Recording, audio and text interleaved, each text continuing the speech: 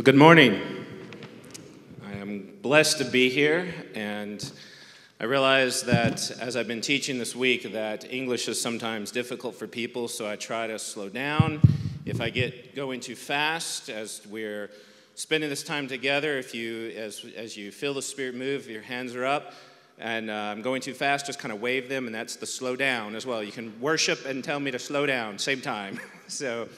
I just thank you for allowing me this morning. It's always interesting as I come into different churches, the different experiences and just not knowing kind of what to expect. And so I just ask that you would give me the grace this morning to be myself. The grace, that's why I have to ask that of my wife all the time. And I've asked my wife for extra grace because this day, is our 18th wedding. And I am with you and not her. So I had to have extra grace as I went on this trip. But a little bit about me. I did not grow up in a religious home. I did not grow up going to church. And so I never was an atheist. But as I came to God, it really happened through really about starting my middle school years. I began reading the Bible because I just thought it was a good idea. I just thought maybe from kind of what I've heard and experienced, maybe I should pray. Maybe I should read my Bible. And I ended up reading I just started in Matthew and read all the way through the New Testament. And I remember reading things like, if your eye offends you, pluck it out. And I said, I'm not going to do that. That's not what Jesus meant, but I was still in rebellion to it. I'm not going to do it. And I also read in James where it says, faith without works is dead. And I said, I don't want to give up my fun. I believe in God, but I don't want to give up my fun. And I very clearly remember that. So after finishing the New Testament, I go and I start at the beginning, Genesis, and I'm going to read through the Old Testament. And like most people, I get hung up around middle of Exodus and Leviticus. So I abandon that. I go to the Psalms and Proverbs, and I finish those, and I say, what am I going to do now? I go back, and I begin reading through the New Testament again, chapter by chapter, one chapter every night. Read through the entire New Testament again. It didn't change. Still said, faith without works is dead. What I knew is that I had not put my faith in Christ. I knew the information. I believed God was real. I believed Jesus died for my sins. I had never put my faith. And after reading through the New Testament twice, it was the middle of my 8th grade year of school. So I'm about 13, 14 years old, and I know that if the God that I have read about is real and true, and this word, he's really what he says in this book, then I either have to be all in or walk away because he does not give us a middle road. And that was my prayer that night because I didn't know what else to say. I said, God, I'm all in. I don't know what that looks like, but I'm all in. And what I had read is that you're supposed to be baptized afterwards. So my grandmother went to church, so I called up my grandmother, and I said, I need to be baptized. I have faith in Christ. And so she came, took me to church, and during the services at the end, they had a time of response. I went down to the pastor, and I said, I need to be, because that's what people did. I just went down to the pastor who was standing there. He greeted me. I said, I need to be baptized. He says, well, let me lead you through the sinner's prayer. And I said, I already done that. I said, I did that actually in my room. I said, I've put my faith in Christ. He's like, well, you need to receive Christ. I said, I already have. I was like, is this not normal? I was like, I just need to be baptized. I'm following in obedience. So my real intro into church was they didn't know what to do with me because it wasn't the usual experience. And what I found as I went into church is that what I had read about did not match what was in front of me. And as I began to grow in Christ, I knew that I needed to be a disciple. And I'd read what that looked like in Scripture. I'd seen it, and I said, okay, I need to be discipled. And I go to church, and from my experience, that didn't happen. And I ended up switching churches eventually, and I found a youth pastor that kind of poured into me. And he was part-time, didn't have a lot of time, so what he would do is he would use teenagers to teach on a Wednesday night sometimes, just let us share. So he opened it up, he said, who would like to teach? And now I'm about in 10th grade, and I said, I'll take a stab at it. And he began, I would say, accidentally mentoring me. And what happened as I grew, when he left, the Christmas of my senior year of high school, the church actually asked me to become acting youth director because I was the only one in the church who had been teaching in the youth and who understood how to run it, and I was 17 years old. Now, it was interesting that I was asked to do this, and it was my, as I say, baptism by fire, as now I'm running everything. I can't even drive the church van. I just ride with the guy who runs the church van to go pick up people because I knew where they all lived. And as we did this, I realized later on in the entire church, the only one qualified, really, if you would say that, to teach the youth was a youth himself. So as I went off to college, again, I tried to grow in the Lord, look for the mentors, look for the discipleship, and I didn't find it. So that's why this morning, as I come talking about cultivating good soil, and we talk about it's really how to make disciples and conversational discipleship, this is a message that's near and dear to my heart. This is a message that I believe that I've often said, if I could take this message to the world, I would do so. And here I am, 8,000 miles from my home, getting to share what I believe is the culmination of where God has been moving me, and why, as I come before you today, I am an interim pastor at my church in Fayetteville, North Carolina. Our church was established in 1756, a very old church with a lot of new believers. And so I'm an interim pastor. I'm also a professor of apologetics, which is defending the faith. What I do is I teach believers how to give an answer, how to give a reason. Why do you believe what you believe? When I served really since 1997, I had served in the pastoral ministry to some degree. And as I look at churches, I ask them, why are you a believer? And many times believers would look at me and I said, that's just because that's how I was raised. And I said, I would remind them, Jesus Christ is Lord regardless of how you were raised. We need a better answer. So what I do is I try to teach pastors at the Bible college how to share this truth. I teach it at my church, and that's really when I tell people what I really am now, as I said, whether it's pastor, professor, whatever title you want to give me, the title that I think carries the most weight is that I try to be a disciple. Because that's the title I take with great fear and trembling, because I don't always do so well. Maybe you do better than I do. Maybe, but I just feel like this is something we're all called to be. But to be a disciple, there's no greater calling. Everything fits under that. And in my life, and where God has brought me, and partly why I'm here in South Africa, is God gave me a vision, and I tell people what I really am is I'm a missionary to the church. I believe in the church in America is in decline. I don't know how much you know about the church in America, but it's in pretty bad shape right now. And there's a lot of people who want to abandon it and just start over. And I said, I don't believe it's a lost cause, because Jesus himself said, hell itself will not overcome it. And I said, I believe there's a lot of believers out there who were like me, who want to know, who want to grow, and they look around and they're saying, almost like the eunuch when he was reading Isaiah and Philip went to him and the eunuch said, how will I understand unless somebody shows me? I believe there's people out there, and I said my best way to put it is I hunt them. I hunt them in the Lord. I want to know where they are. I want to help them, because I believe that if we can make disciple makers, we can change the culture, you can change a nation, you can change the world. You don't change it through legislation. We're not going to change it by the external rules. That we have to change the people from the inside. Because anybody can act right for a little while. I think most of us know that. I told my wife I promised I would behave while I was here. I know how to act right. But sometimes in our heart we are mischievous, and sometimes in our heart we are dark.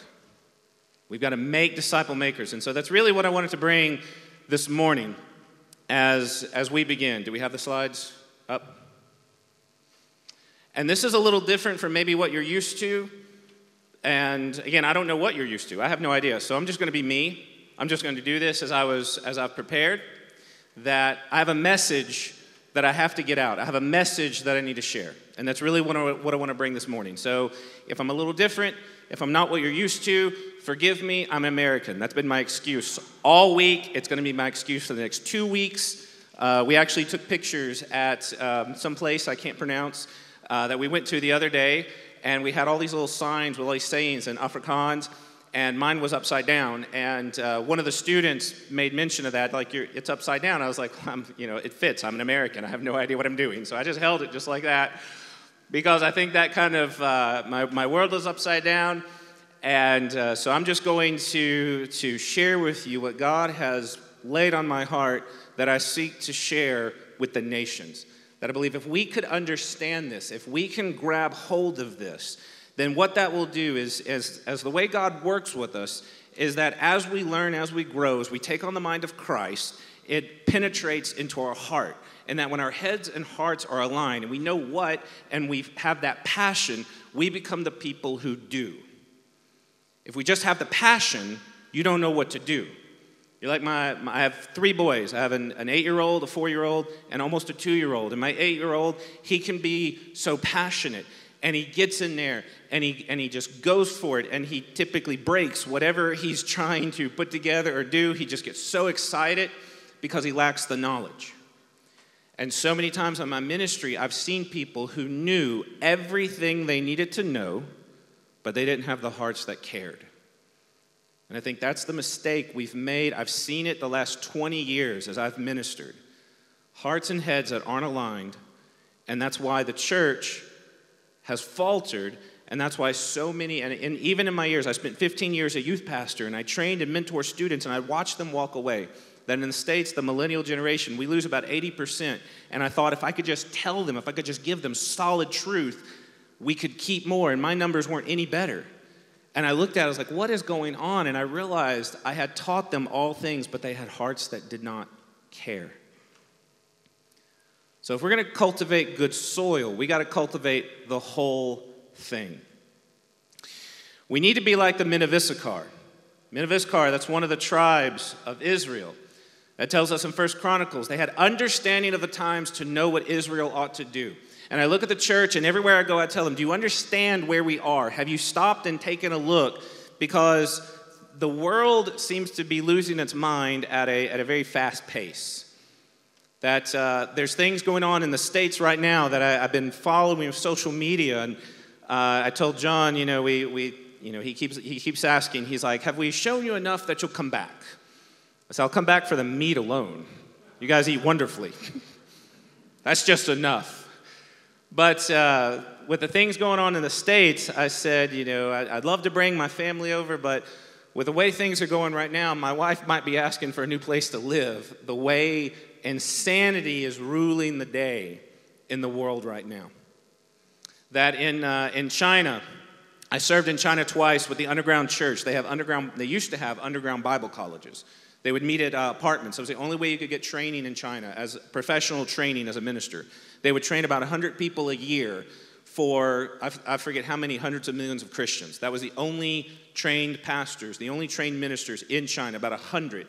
That's all they had room for. And I would go in, and I know the faces. I know the names of the people who are in prison right now, who are hunted by the government, and who are in jail. They're my friends. They were my students. That the Chinese government has put bounties on Christians. Do we understand the times we live in? Do we understand the culture? Do we understand our churches and where our churches are? We need to be the kind of people who looks and really sees, not just lament, but do we have the hearts and the courage to stand strong, move forward? And do we believe that Jesus Christ still reigns? Do we believe that Jesus can still turn that church around, or have we just given over? I ask churches this many times, and there's some people who say, I don't know. How do we turn this around? And I always remind them, you don't, but through the Holy Spirit, through you, can accomplish so much more. But what we like to do is we like to put up some barriers. We put up some limitations. We say, Jesus, work through me on my terms. He doesn't always want to do that. If we look around the times we live, if we understand the times we live, we're going to repackage our approach in evangelism and discipleship to include something else. This is what I've been teaching. I just taught this for the last week at the Bible college. I'm going to be teaching. Kind of what I'm sharing today is what I'm going to be unpacking and expanding at the Bible college this week. This idea of we've been doing evangelism and discipleship kind of the same way for a long time. At least in the States, I know it's that way. There's just kind of this way churches do it. And I often come from churches who believe that because that's the way we've done it, that's the way we should keep doing it forever and ever and ever. Because it was good enough for great-great-grandma, it was good enough for great-grandma, it was good enough for grandma, it was good enough for mom, it's good enough for me, and we don't live in that world anymore. That I would even say it has happened that as I teach at my Bible college in Fayetteville, that sometimes when I'll teach a course from year to year, that there have been some courses where I have taught and I've looked and I said, this is where we're going. This is what's going to happen. And as we just finished the term at my Bible college, and this last term, I've looked at my students and I said, used to, this is where we're going. Now I tell you, this is where we've already been, and here's what's coming next.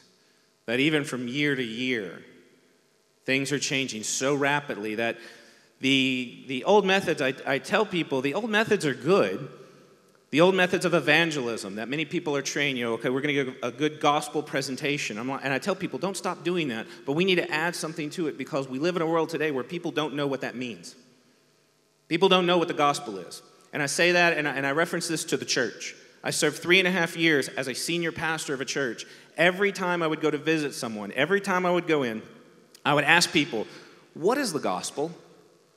I would get around to that. I wouldn't lead with that. I start with, hi, how are you? Nice family. I love the wall. I love, all the pictures and talk about the health, talk about the weather. Everybody has to talk about the weather. And we get around, where is your relationship with Christ? And they had been grown up in church 30, 40, 50, 60 years. Some people have been church members longer than I've been alive. And I realized as we have this conversation, I would always get around and I was like, I just want to hear from you, what is the gospel? And in 3.5 years, not one Christian adult could in a sentence clearly tell me what the gospel was. Now, I'm from the south of the United States, the southern part.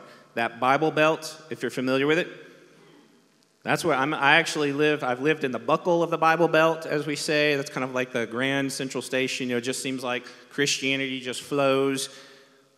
But even in the Bible Belt, people who had been Christians for so long didn't know what that meant. How do we miss that?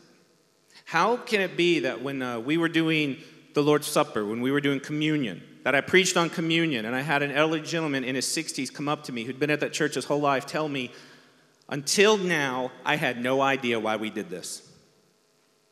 60 years in that church and no idea.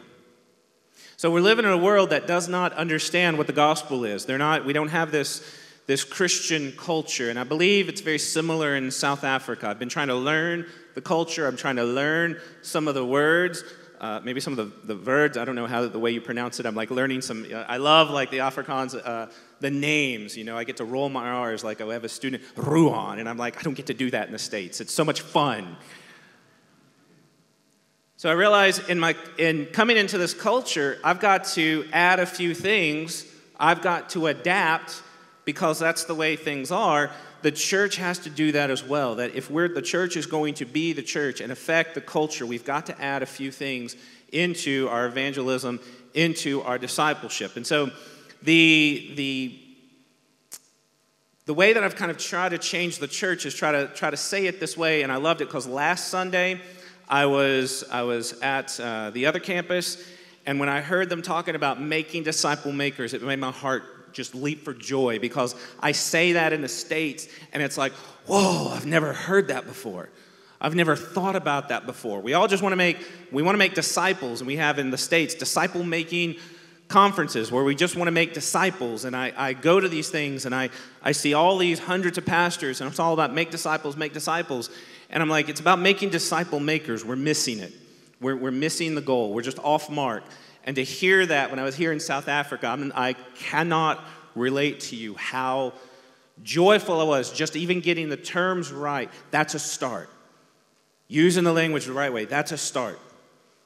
If discipleship is becoming like Jesus, then what I share with you is that conversational discipleship is performing a soil sample on their minds and hearts to diagnose and remove the barriers of Christ's likeness. Now, this is a mouthful, but this is what we're going to be dealing with, and this is what I want to get out, is that in my ministry, I realized I would share these truths. I would share the theology. I would share the scriptures, and I realized that they were not hearing what I was saying. That even at the church I was called to as a pastor, I told them, I'm a disciple-making pastor. That has defined my ministry. And around the room, the deacons said, oh, yes, that's what we want. 6 months into it, one of the deacons said, Pastor, you need to stop preaching on discipleship because the lost don't care about being disciples. And I said, we have disconnected somehow. I realized we were using the same terms, different dictionary. We need in our churches more of a diagnostic discipleship to know where people are coming from, because the world likes to influence the church. We absorb things from the world. You watch the TV, you absorb some of those ideas. Your kids, when they go into school, they come home, your grandkids, they say these things, and you ask, where did you get that from? We need to diagnose where our church members are. We need to diagnose where we are. So this means we've got to change the soil. Our job is to help people cultivate good soil. This happens so the gospel can be fruitful in lives. And this is what I'm seeing across churches. And this is why my message today is for the church. My message today is for believers that sometimes we come and we do church, but anybody can do church. And I say that because at one of the churches I served at, where I was a youth pastor, we had a gentleman who was part of the church, and he was an atheist. And you're like, how does that work? Whole time I was there 7 years. He was an atheist. There almost every Sunday morning. You know, that doesn't fit. His granddaughter loves the church. His wife loves the church. And he came regularly. I taught his Sunday school for a year. Like, he was in there, and he would ask me the questions. He would ask me these things. And so what I knew is that the gospel had borne no fruit in his life and could not until he received Christ. That's the evangelism. But so many disciples, what I was watching is they were about as fruitful as he was. And the gospel was not bearing fruit in their lives. And that's why we have to diagnose, why is this happening? What's going on? And so often in our churches, we don't ask those questions. We don't ask those questions about our lives. And so that's why as I travel, I try to call the church, like, are we really being like Jesus? Because it's very easy to say, oh, yes. And what do? I go to church. I go to Bible study. I have prayer time. We start naming all these things we do. And I asked my church one time, what difference does Jesus Christ make in your life? And how are you different with him in your life than you were if he wasn't in your life? Because anybody can do those things. How has Jesus made that internal change? How is fruit manifesting from your life? Are we just adding on activities, or are we coming from a life that's been changed? And people tell me that they've never thought about it that way. And I said, most likely, if we've not thought about it that way, then what we've done is we've added on all these things, and then we think that we're being disciples. But I tell you, anyone can act right, as we say in the States. Anybody can do good. Any atheist can. Any Buddhist can. But the difference with the Christian is that it's not just something we add on. It's not just something we do. It's something that comes from within. And that's no small difference. There's no small difference behind, in the case of my son, my 8-year-old, when he cleans his room.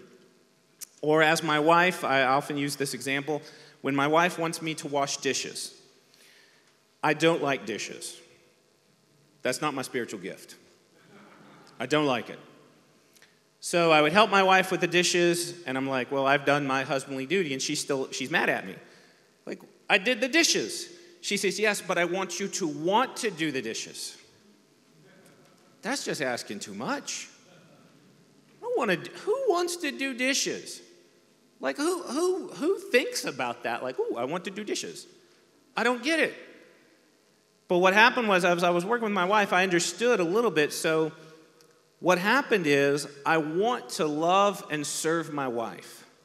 And out of that desire, in my desire for service, I know that by helping her with the dishes, that is an act of love. That is something that she appreciates. That is something that just makes her so happy. It's not about the dishes.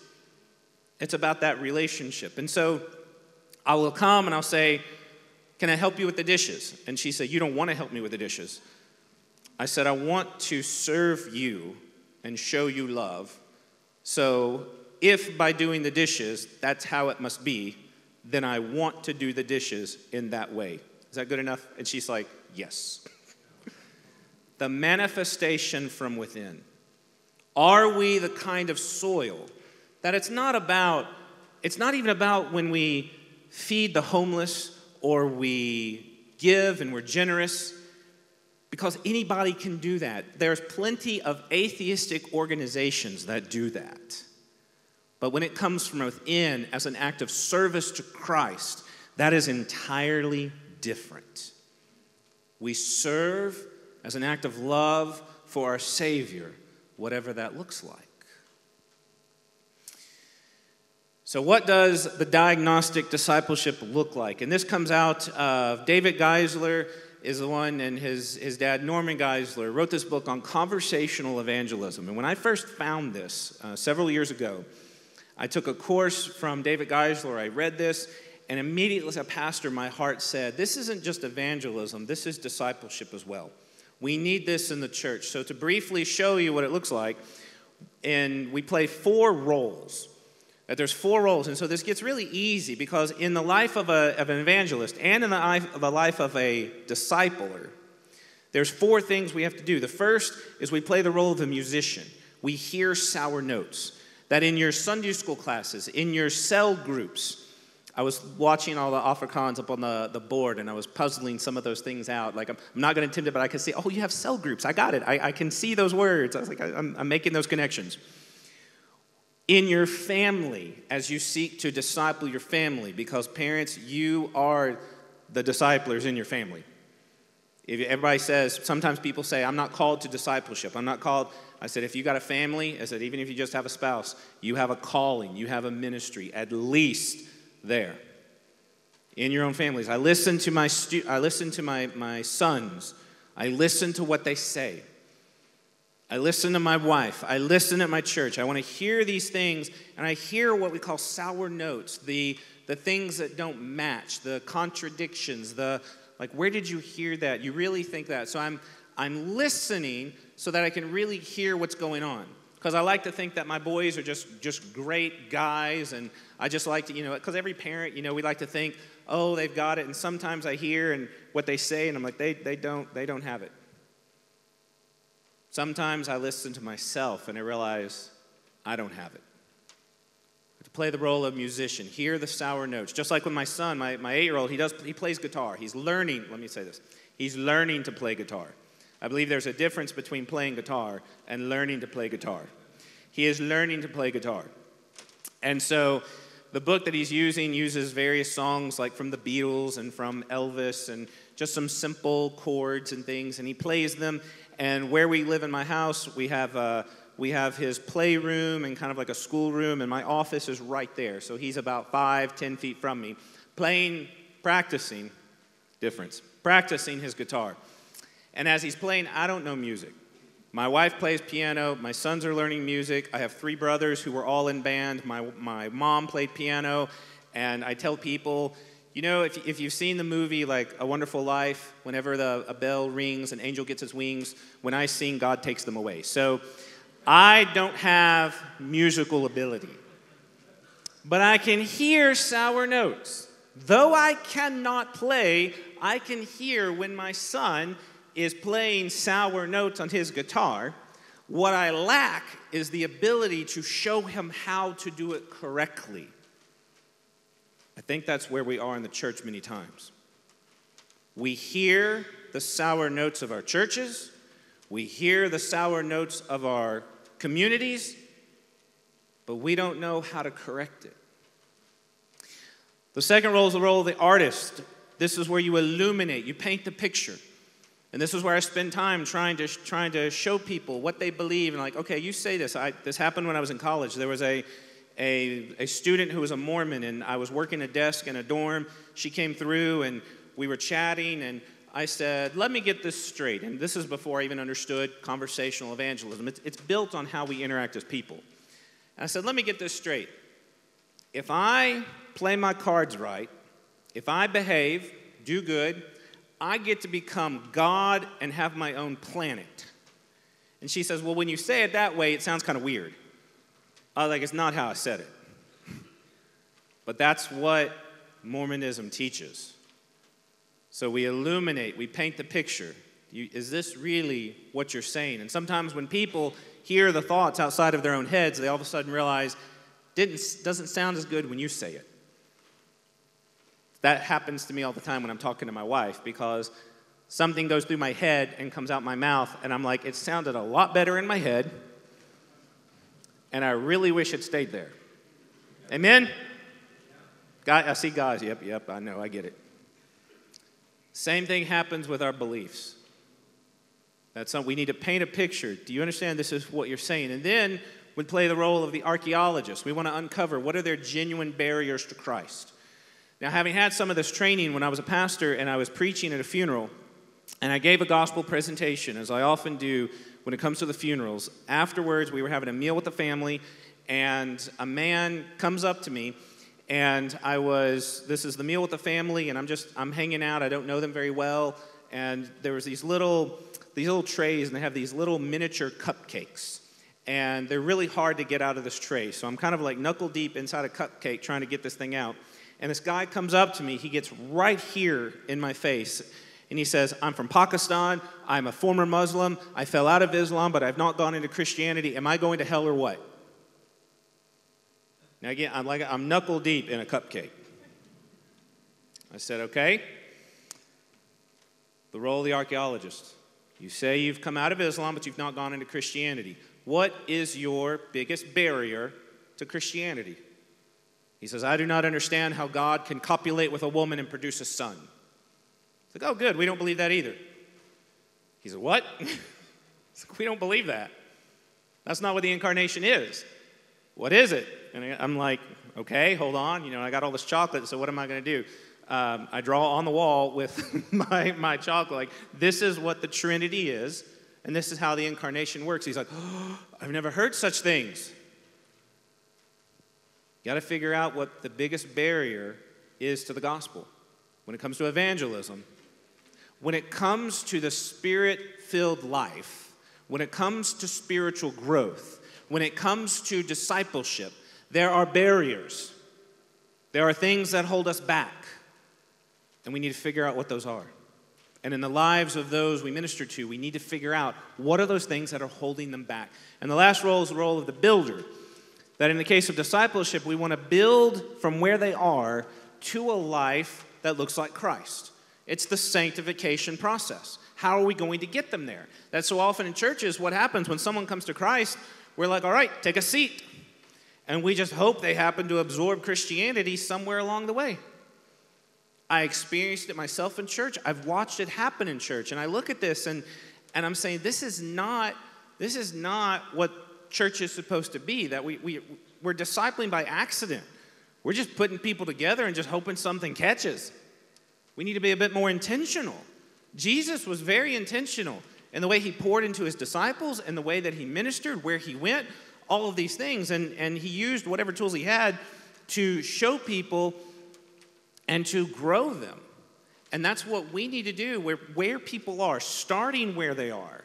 How can we build bridges to a life that looks like Christ? How do we help them take off the old and put on the new? See, my almost 2-year-old, his name's Ezra. Ezra cannot dress himself.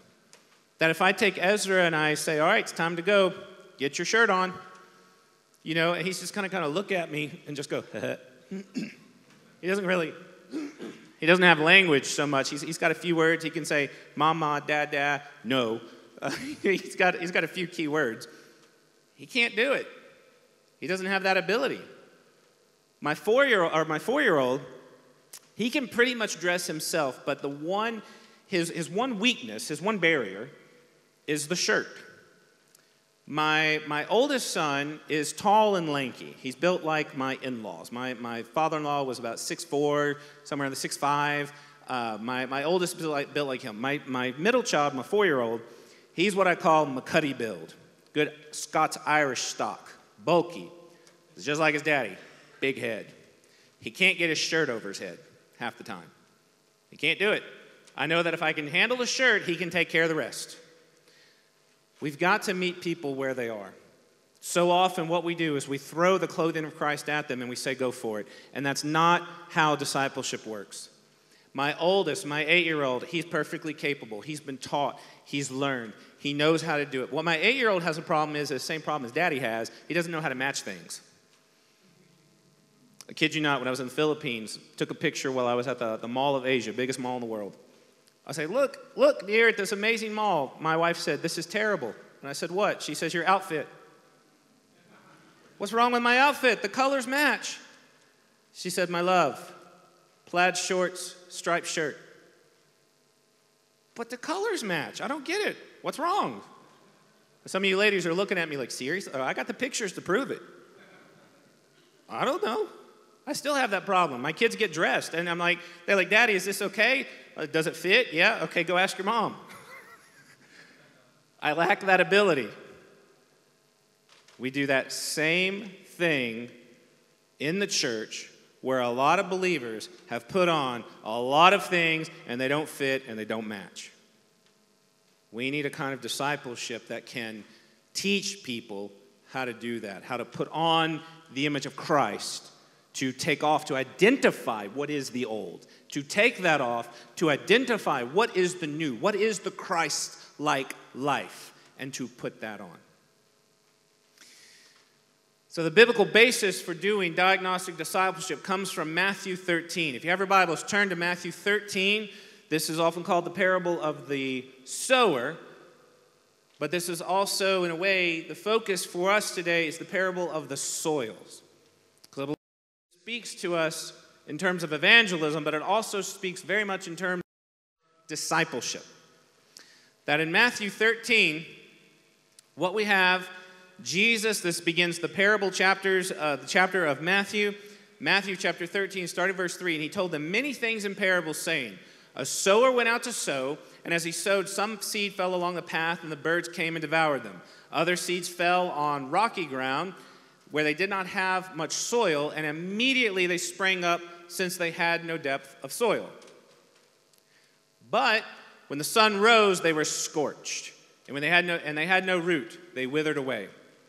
Other seeds fell among the thorns, and the thorns grew up and choked them. Other seeds fell on good soil and produced grain, some 100-fold, some 60, some 30. He who has ears, let him hear. I've heard many different interpretations, many different concepts. And the fun thing is, this is one of the parables Jesus tells us what it means. He lets us know exactly what's going on. He tells us the interpretation that there are 4 types of soil, and this represents the kind of things that we will see, the kinds of responses to the gospel. And this morning, as we read these are the kinds of responses I see in the church. That there are some who have the hard soil. They don't understand. The rocky soil, fearful.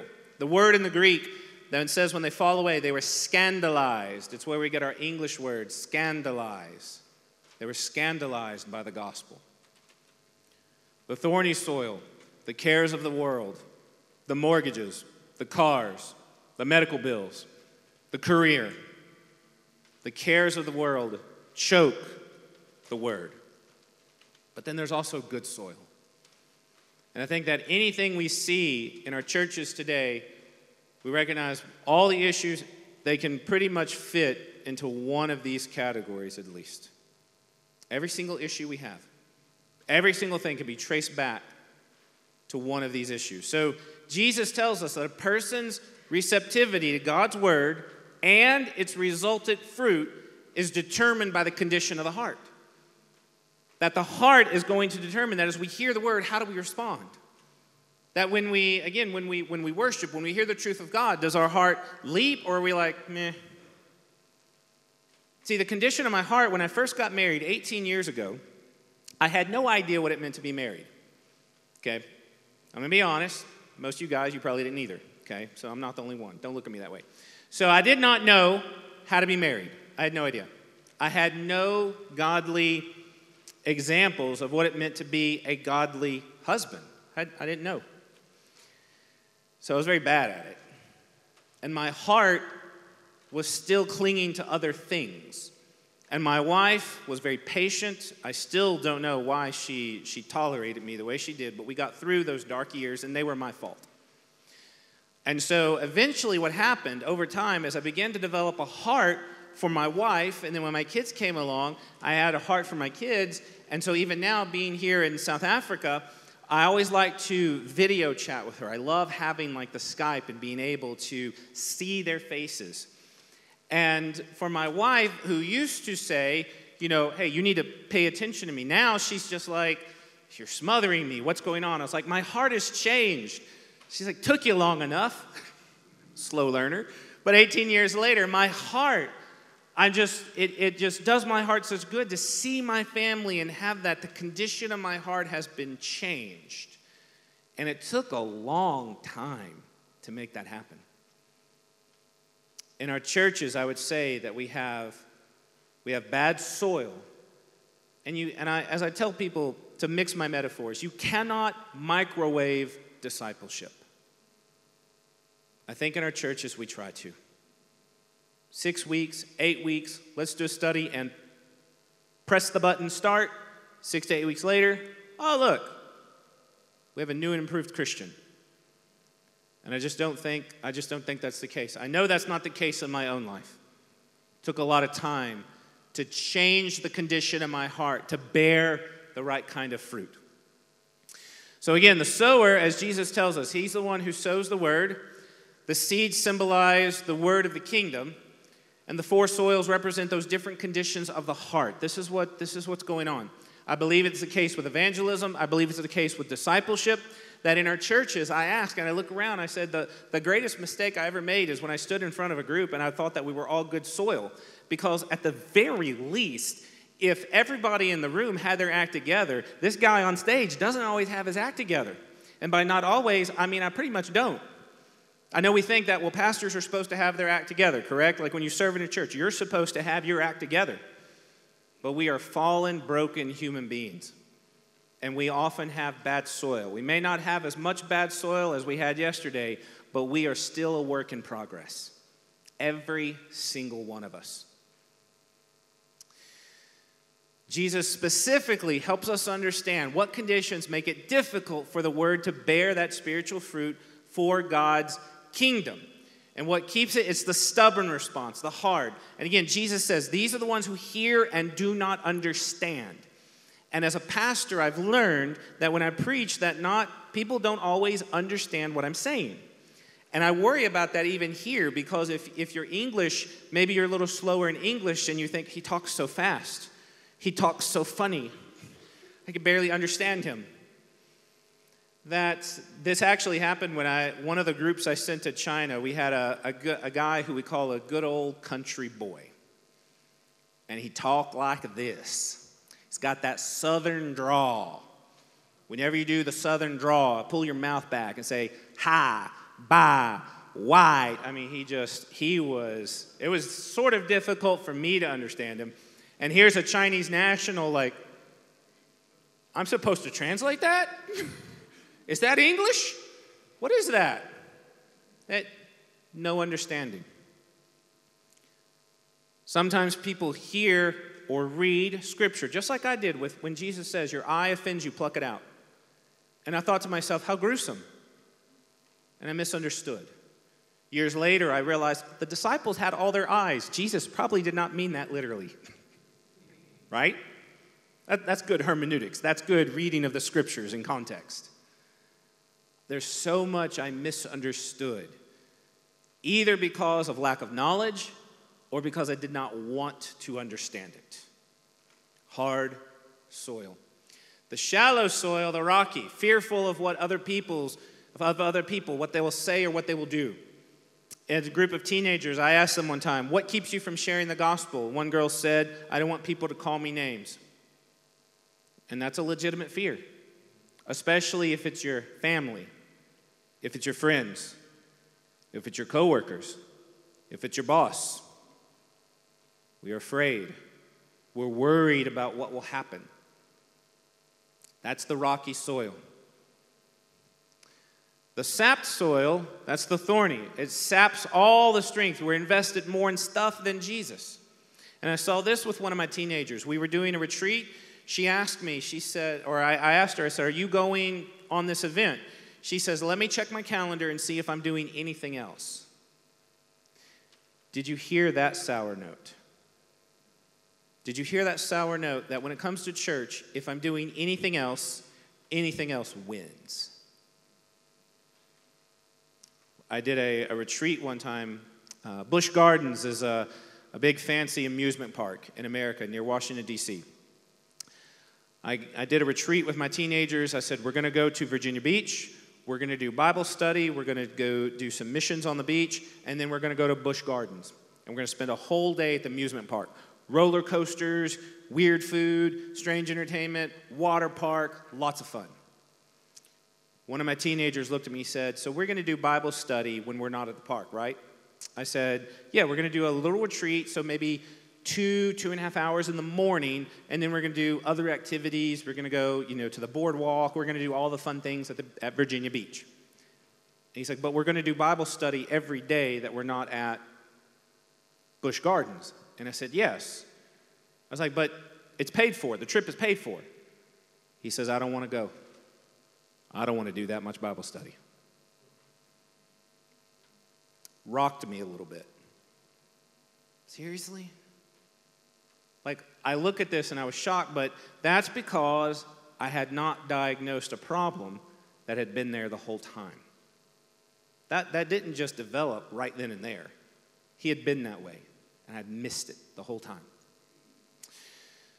So what do these soils look like? What I want to share with you is also, I believe in Matthew. Matthew shows us exactly what these soils look like. For example, the disciples in Matthew 16, all these verses come from Matthew.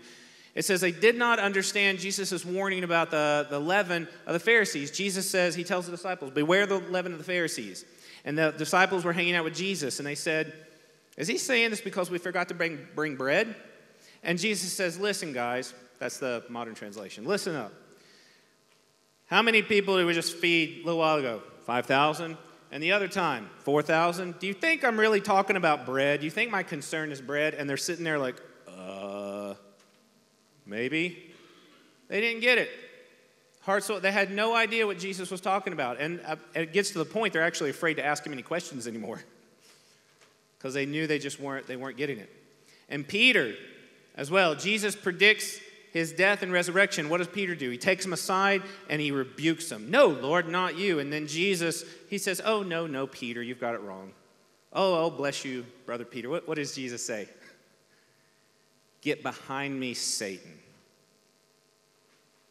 He calls him that. He says that because Peter was doing the same kind of things Satan is doing, thwarting the mission of God. And that's not what Peter was thinking. Peter didn't understand. Jesus had to get his attention. Also, Matthew shows us what the rocky soil looks like. The disciples, again, as a group, Jesus predicts his death and resurrections, and it says that the scripture says the disciples were greatly distressed. Jesus has been talking about this for a while. Jesus has been telling them what he's got to do. The Old Testament scriptures said about all this, and here Jesus is saying, hey guys, I'm going to go to Jerusalem, I'm going to die, but I'm going to be resurrected. And all they're sitting there thinking is, oh my. You know what they're thinking? They're thinking, what's going to happen to me? Peter, when he was trying to walk on water, we often talk about Peter walking on water. I say Peter's sinking in water is what happened. Because Peter looks, he gets out of the boat, he's like, woohoo. But then what does he see? He sees the waves. So the disciples, they're afraid of what's going to happen to them from the people. Peter's thing is he focused on the waves rather on Jesus. And I just have to think, it's one thing to look at the waves and be afraid to get out of the boat. That's one thing. But Peter's already on the water. He's already doing what he's not supposed to be doing. You're not supposed to walk on water. And he's on the water. And he sees Jesus. He's like, woohoo. And then he looks over and he's like, big wave. Oh my. As if they weren't there before.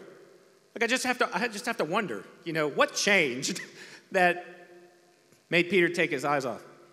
He began to focus not on Jesus, but on his circumstances. He begins to sink.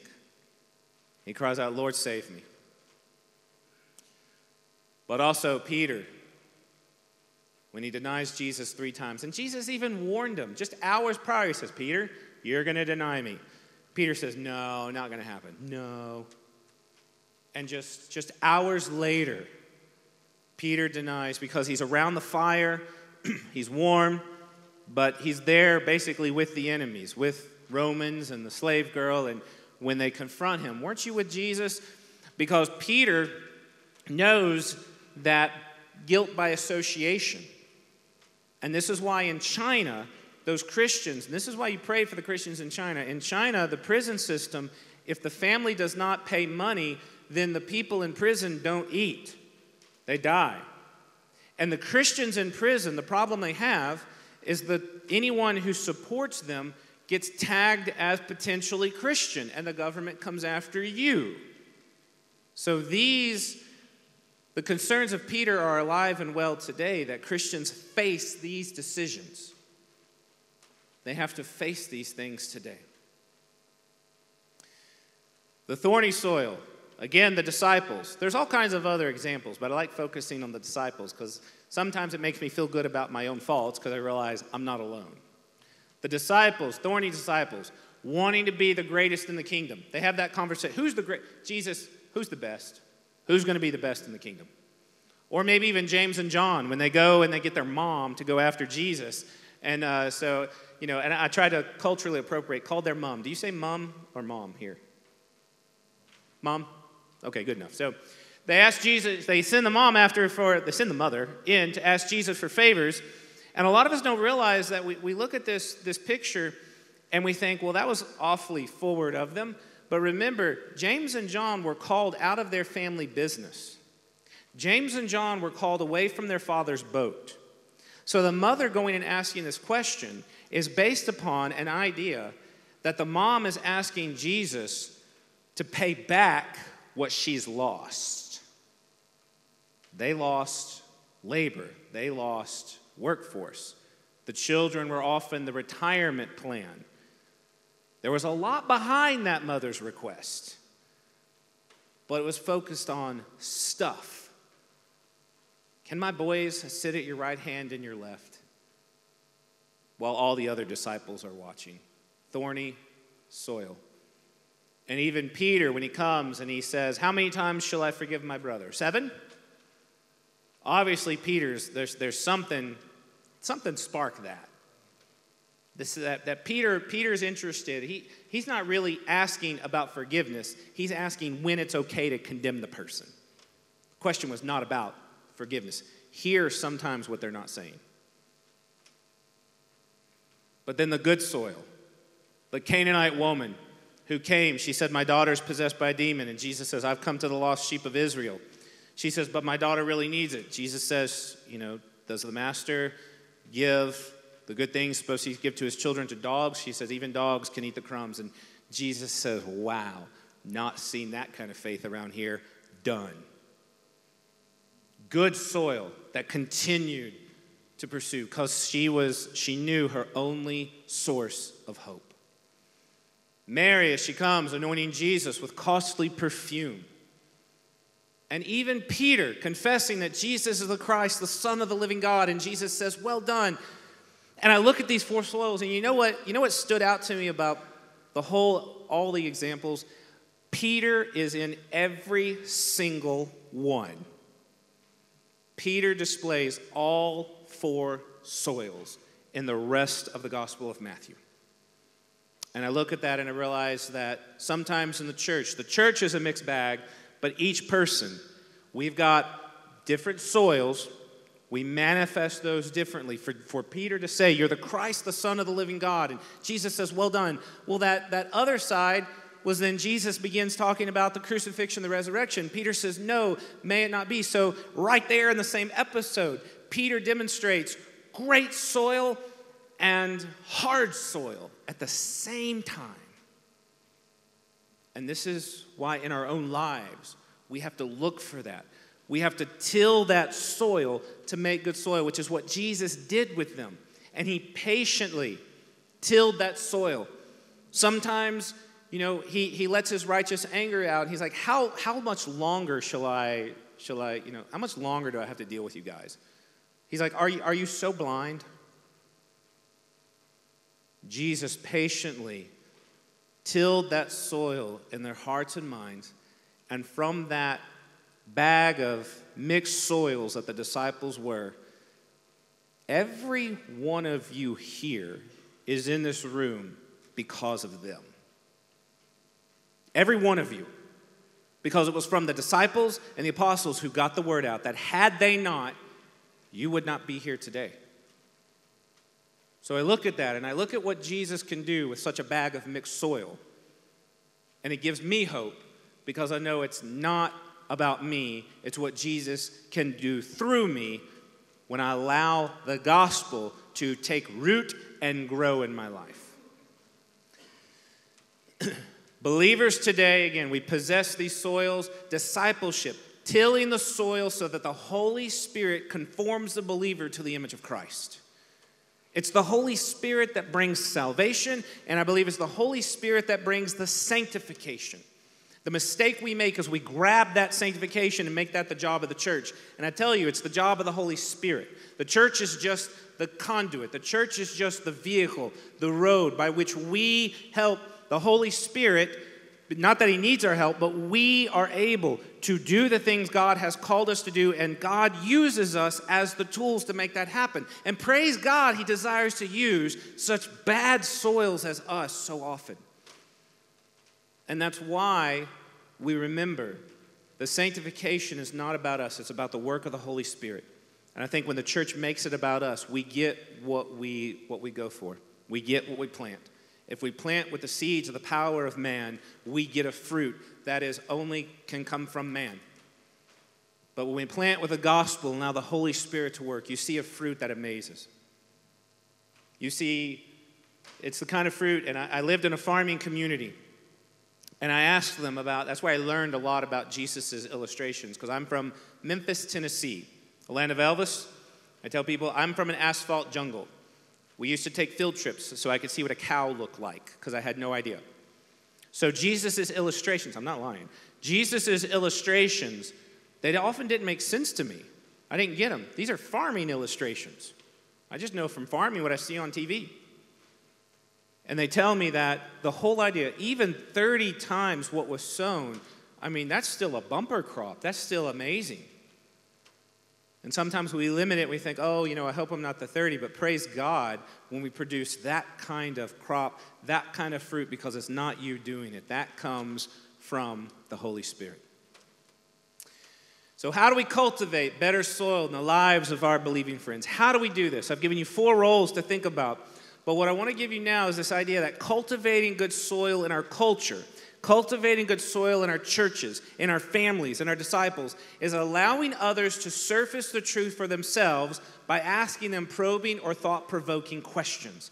This is what David Geisler goes around the world teaching and sharing, is that sometimes we focus on, do this, like with my children. How do I get my children to be the kind of young men that they're supposed to be? One way I can do it is I can say, guys, this is what you're going to do. You're going to clean your room. You're going to do this. You're going to do your homework. You're going to do that. They might say, yes, Daddy, yes, Daddy. They go do it. But they are not the kind of people who want to do it. And that when I have the conversations with my son where I say, why are you doing these kinds of things? Can you tell me? He's 8. And my wife gets a little frustrated. Just tell him to do it. Just have him, that's her, act right. Just obey. I want to know, let's talk about it. Why do we did this with guitar. Back in the days, there was much weeping and gnashing of teeth over this. My son loved going to guitar lessons. My son hated guitar practice. So 5 days a week, we get to struggle, tears, crying, and that's just me. But all of this And then when it's time on Friday to go to lessons, he gets his guitar, and he's like, I'm ready to go, Daddy. And I was like, we still got 30 minutes. What are you doing? I'm ready to go, Daddy. He goes off to guitar practice, or he goes to the lessons. He comes back, oh, I did this. It was so much fun. And Monday morning, now you get to practice it. And my son says, no, Daddy, I don't want to. Please don't make me. You don't want to go to guitar lessons. I do want to go to guitar lessons. I got to figure out what's happening.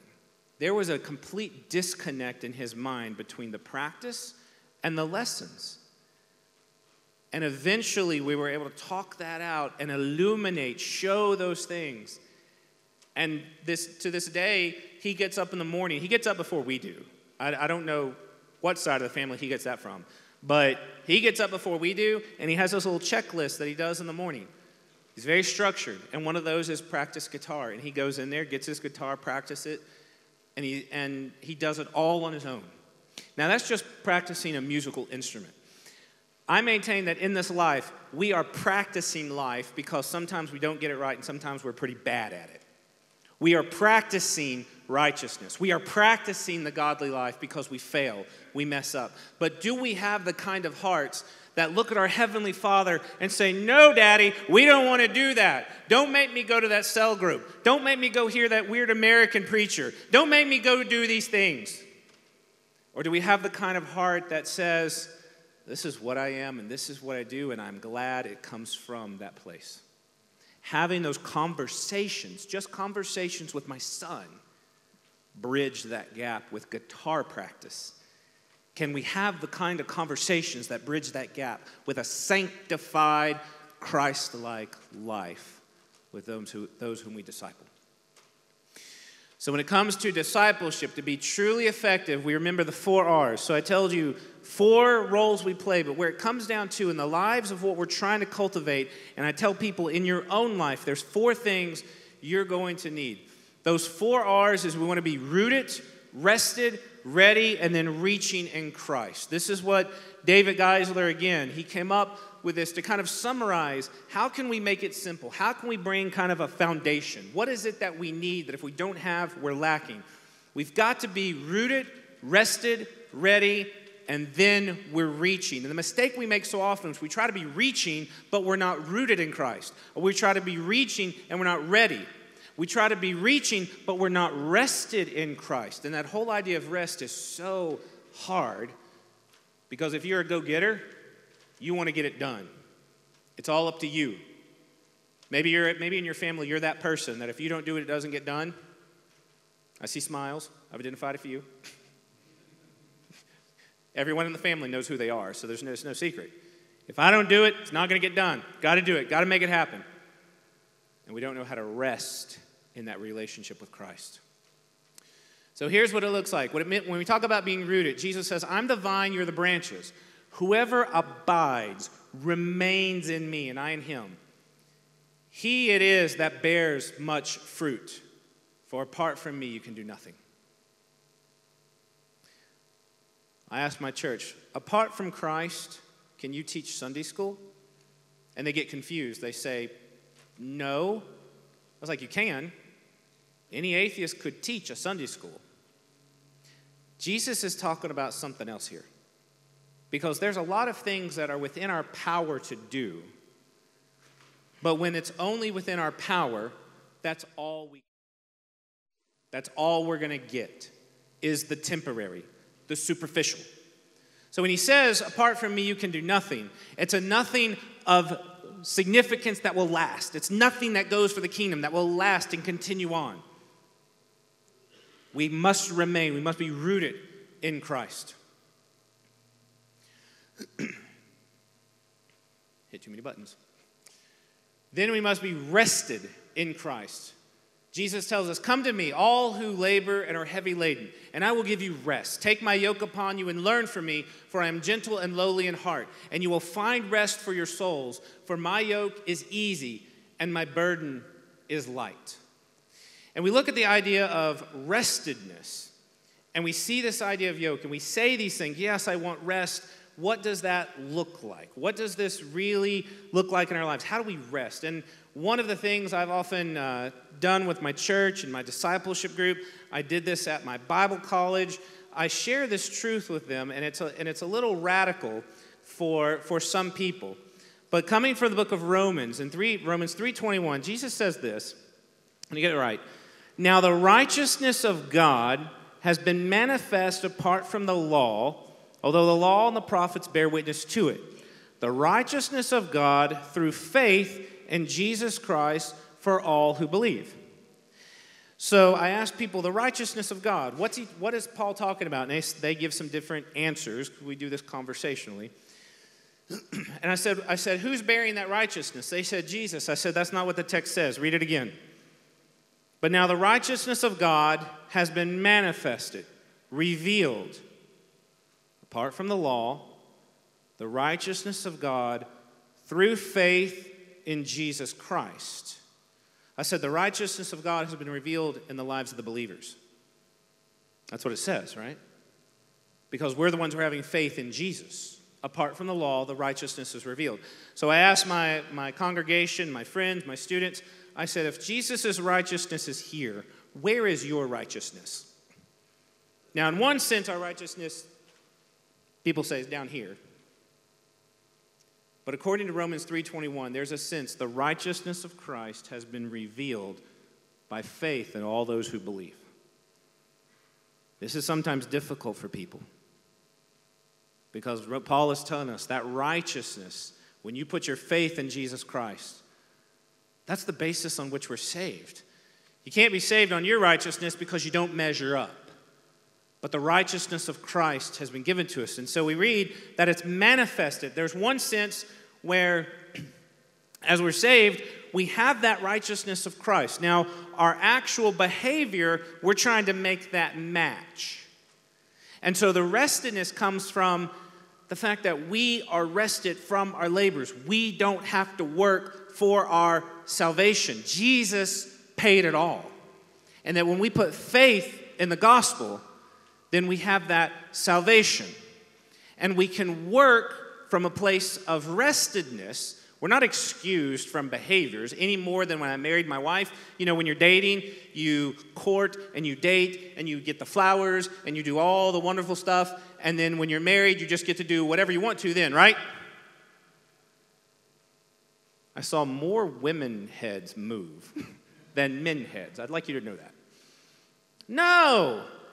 Now, I went to the altar. I remember when I was married 18 years ago, I stood there. I was, true story, I was the crying mess. I just broke down on stage. I could barely say my vows. My wife had already had her cry fest, so she was very stoic. I was like, thanks, dear. You know, I'm all alone up there, just babbling. And I remember telling her, I love you. But what happened after we were married, I grew in that love. That I recognized my vows had nothing about doing the dishes. I said that once, just once, never say it again. My vows have nothing to do with doing the dishes. I didn't marry so I could do dishes. I didn't marry so I could do someone else's laundry. I didn't marry so that I could spend time watching girly movies, chick flicks, like the kind of love stories that my wife likes. She loves like dramatic, like movies, and I like things that blow up and monsters. So we have a difficulty. I didn't marry for that. Like, how does that come with it? It comes from the love for my wife, my union with my wife. And that by not doing the dishes, or by doing the dishes, I'm not any more or less married. But because I'm united with her from that love, again, I serve and I manifest from that. That's what it means to be rested. I don't have to work to maintain my marriage as far as staying legally married. I don't have to work to be more married. And when I behave myself as a husband, I'm not more married or more husbandly, I guess. What happens, though, is that from that position of rest, as my wife's husband, as my wife's best friend, I operate from that, and I'm rested to just love and enjoy and experience and to grow in that relationship with her. We do this in human relationships. How much more with our Heavenly Father, who reached out and he says, I paid the price through my son. Rest in me and get going. When we understand that as disciples, it changes everything. Because that's on the basis in which we get ready. And your hearts honor Christ as Lord as holy. Always being ready, always being prepared to make a defense for anyone who asks you for a reason for the hope that is in you. And then we are reaching. You are the light of the world. A city set on a hill cannot be hidden. Nor do people light a lamp and put it under a basket, but on a stand. And it gives light to all in the house. In the same way, let your light shine before others so that they may see your good works and give glory to the Father who is in heaven. And what I tell the church is I said the church has dimmed its light. The church, in some cases, has putrefied. Big English word. We've become rotten in our churches. Salt prevents the rot. It preserves. The light shines. And this is why if we don't start in the church, we will not impact the culture. We will not impact the world. And so these 4 R's, they have to start with us. It has to be within us to become disciple makers. And if I could, I'll share with you this one last idea. Because we have 4 roles we play. These 4 R's are critical to us being the kind of disciples. And I learned a word when I worked out in the country. And so I have used this phrase wherever I have gone. And you have to follow. You have to listen carefully. You can't give what you ain't got. This is good Southern speak. You can't give, that's how you pronounce it. You can't give what you ain't got. You cannot pass on to your children skills you do not possess. You cannot pass on to your children genes you don't possess. You cannot pass on to your children the image of Christ if you yourself do not have that image. We can't do it with our children. We can't do it in our church. And we surely will not do it in the world. You can't give what you ain't got. It starts with us. It starts with us as the church. Are we the kind of disciples? It was this idea I try to press upon my students this week. Are you the kind of disciple Christ has redeemed you to be? Not one based upon external, but one whose heart has been changed, one whose heart manifests this outwardly. Are you that kind? And I challenge you this morning in church that as we come to this time of worship and reflection, I challenge you, are you that kind? Are you rooted in Christ? Is your soul rested in Christ? Because if it's not, you will never be ready. Are you being made ready? Are you receiving the skills? I was listening to at the last campus the different things the church has going on, and those are wonderful. I am not in any way saying, oh, the external is wrong. We need those skills. We need to know what to do. When I went off to college, I didn't even know how to cook soup. And I literally ruined my first meal of soup because I didn't know. I didn't know how. No one showed me. No one showed me how to check the oil in my car. My wife had to show me. No one showed me. When we got a flat tire, I knew how to change the flat tire because I took a speech class in college and someone did as their speech on how to do things, how to change a flat tire. And I remembered from 10 years prior how to change a flat tire because I accidentally learned how. Are we ministering and moving as disciples in the church by accident or as a manifestation of the change that God has brought in our hearts? My challenge to you this morning in this church, what's your soil like? Do you need Jesus and the Holy Spirit to come in and till some of that soil? It's never too late. and you are never so far gone, and you are not so stubborn that the Holy Spirit can't come in and break up whatever has taken root in your heart, whatever is there. Jesus Christ, through the Holy Spirit, He can make it happen, and then we will be the church in here, South Africa, to hear the news of the way that God moves and changes. It doesn't happen through large crowds. It really doesn't. It doesn't happen from some Yahoo on the stage. It happens from you. You there in the pew, each one of you, you are the city on the hill. You are that light of Christ. You are the salt of the earth. That's how your communities, your family, South Africa, and the world will be changed. It's you. And if you're sitting there right there and you keep saying, no, no, no, no, let the Holy Spirit work in your life this morning. Because if He redeemed you, He can redeem others through your witness, being the disciple God has redeemed you to be. Let's pray together. Father, we thank you. Father, we fall at your feet knowing how far we are from the mark of Jesus Christ. We rejoice that we can call upon the Savior. We rejoice that the price was paid for us. But as your word says, God, let us remember we are poor in spirit. We are destitute. And from that, may we mourn. May it grieve our hearts. But Father, also, through your Spirit, may we hunger and thirst for righteousness. But Father, we can go out and be the salt and the light, but first let that light shine bright in our hearts. Let that salt come from within. Change us, that there would be generations to come. There will be those in the future, as we look back at the apostles and say, because of them we are here, that there will be those in the future that say, because of these here who sit in the pew, we are able to praise God from a life changed because they were disciple makers. It's in Jesus Christ's name we pray. Amen.